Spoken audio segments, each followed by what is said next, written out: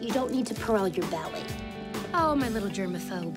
At this point, she's more Purell than girl. Yo, Scooby, your stock market club's getting a little too serious. No more waking me up in the middle of the night with fake symptoms of a fake heart attack. Can't help it, Mom. It's this type of intensity that's gonna make me rich, so I can afford things like matching plates. First apartment, Red Lobster. Mom, I need you to sign this permission slip for basketball, and here's my revised soccer schedule. You know, if you spent as much time on schoolwork as you did on sports, you'd be valedictorian. I can guarantee you that's not true. I feel great. A full 9 hours. Who wants Kashi?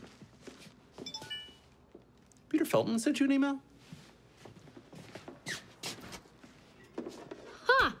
My old job has opened up again. Before he hires someone else, he wants to know if I'm interested. Yes. I mean, you are, aren't you? No?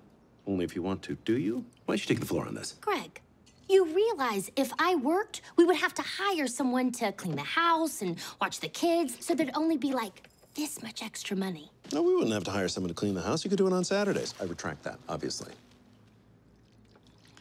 I'll think about it. He wants to know by the end of the day. Can you drive Taylor to soccer this afternoon? Oh, I'd love to, but I have to go to campus to give a lecture.